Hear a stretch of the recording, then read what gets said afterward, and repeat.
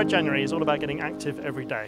Red is the opposite colour to blue, and traditionally January is a bit of a blue month, but if you run every day or get active every day, then it's really good for your mental health. I would say be flexible, so build up, don't just assume that you're going to go out and run 10 miles on your first day. Yeah. I'd also think about the fundraising side of things. I did that and that really made me committed to the whole of the month. So I raised £2,500 for Suffolk Mind. Thank you very much. And that really kept me going. And I think the third thing that's really important is get involved. So it is very much a community. And there are a lot of top tips actually coming out from Suffolk Mind themselves about things to get involved in. So to do Red January for Suffolk Mind, all people need to do is either do a Google search for Red January Suffolk Mind or go to suffolkmind.org.uk/Red January and you can sign up there.